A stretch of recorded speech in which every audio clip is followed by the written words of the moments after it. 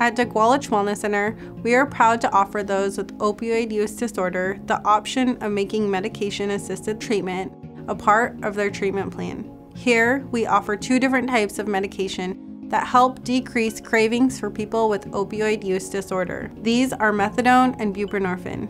We also offer naltrexone, a medication that can help prevent relapse through blocking the effects of opioids and alcohol.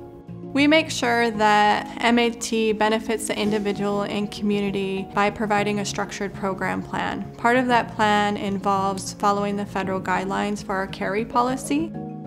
People do not get what are called carries until they can show by consistency that they've achieved stability with not just their medication, but their approach to changing their life outside of the medication. We support patients' efforts to utilize medication-assisted treatment in a beneficial way through a number of means. Initially, dosing daily under medical supervision for the first 60 days if they're utilizing buprenorphine, and the first 90 days if they're using methadone. After 60 days for buprenorphine or 90 days for methadone, negative urine drug screens, no behavior issues, no new law enforcement contacts. They're allowed another phase in treatment where they can take home an extra dose of medication.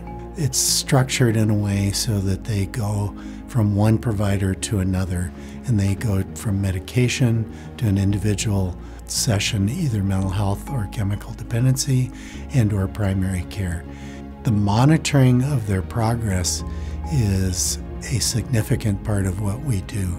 All members of the team engage together to communicate about what's happening with the clients.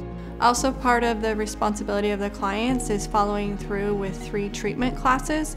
The 3 classes that we offer for our clients are Methadone 101, which talks about the risks and benefits of the medication. The Lockbox class, which discusses how to safely take care of your medication and how to keep it away from children. And Program Orientation, which goes over the expectations at didgʷálič and what the federal guidelines are for carrying medication outside of the clinic.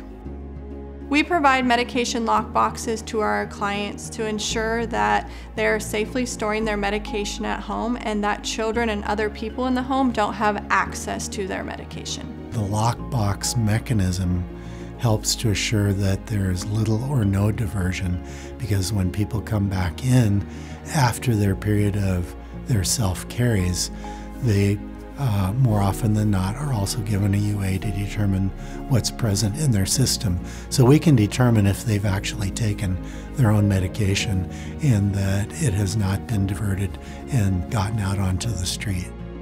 The recommendations I have for other programs in learning about carry policies and implementing policies within their own clinic are to become more familiar with the federal guidelines, learning more about diversion and accidental overdoses.